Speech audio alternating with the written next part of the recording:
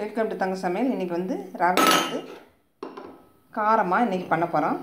இந்த 1 கப்பு ரவை எடுத்திருக்கேன். 2 உருளைக்கிழங்கு வேக போட்டு எடுத்து வச்சுருக்கேன். 3/4 பவுலுக்கு வந்து கடலை மாவு எடுத்து வச்சுருக்கேன்.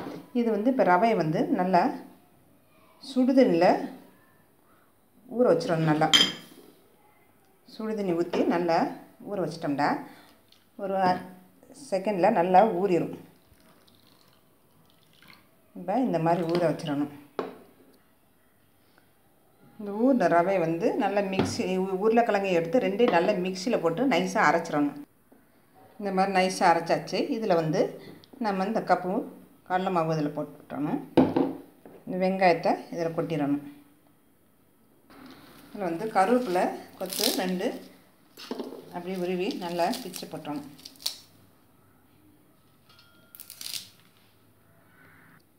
அரை டீஸ்பூன் வந்து உப்பு போட்டுக்கோங்க. அரை டீஸ்பூன் வந்து மிளகாய் பொடி, ஒரு 1/4 டீஸ்பூன் அளவு மிளகு பொடி, ஒரு டீஸ்பூன் அளவு நெய் விட்டுக்கோங்க.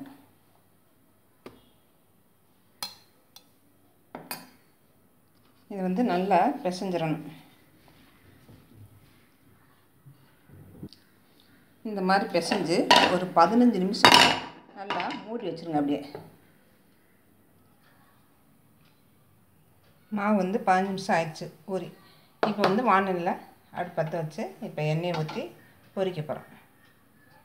எண்ணெய் நல்லா காஞ்சிருச்சு. இப்போ காஞ்சோடனே இந்த கொஞ்சம் கொஞ்சமாக எடுத்து அப்படியே போட வேண்டியதான்.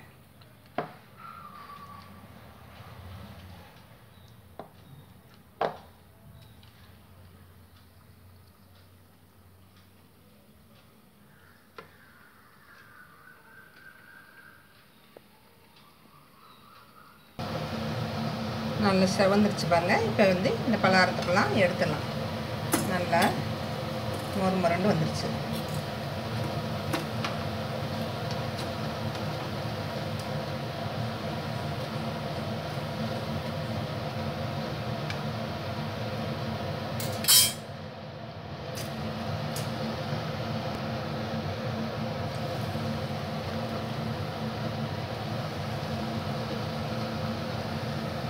நல்லா செவந்துருச்சு.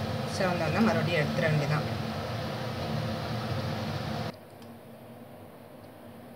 மொறுமொறுப்பான கிறிஸ்பியான பலகாரம் ரெடி. இது சுவைக்கிறதுக்கு வந்து நல்ல இருக்கும். டேஸ்ட்டு பார்க்குறதுக்கு நல்ல மொறுமொறுன்னு கிறிஸ்பியாக நல்லா சாப்பிட்றதுக்கு நல்ல சுவையாக இருக்கும். நீங்களும் செஞ்சு பாருங்கள். செஞ்சு பார்த்துட்டு சுவைச்சு பார்த்துட்டு சொல்லுங்கள். மறக்காமல் சப்ஸ்கிரைப் பண்ணிடுங்க. நன்றி, வணக்கம்.